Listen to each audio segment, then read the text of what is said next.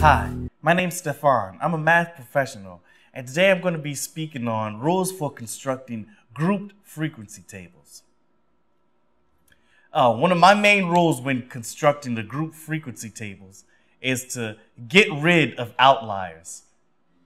Now, outliers, they're pieces of data that show up not too often, if at all.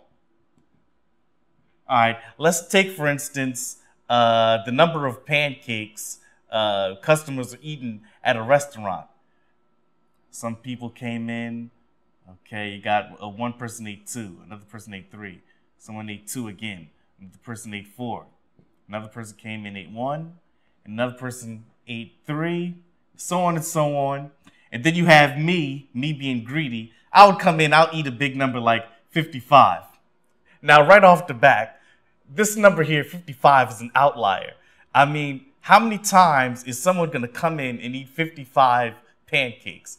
I mean, you know, for me, it's all the time, but you basically want to get rid of this number because it's going to basically throw you off. So get rid of outliers.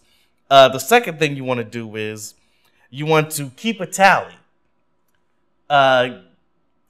Keeping the tallying means when constructing your number line or your frequency table, people often eat 2 pancakes. I see 2 here, 1, mark it, another 2 here, 1, mark it.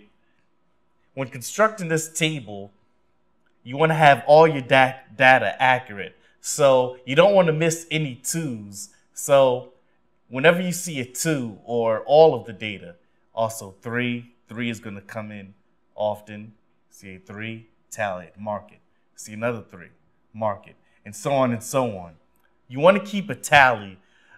This way, all your numbers are accounted for and your data is accurate, because when dealing with large data sets, it's real easy to lose count and come up with wrong data for not keeping a tally. Tallies are real important. Usually we go by groups of 5. And that's my method and my rules for constructing group frequency tables.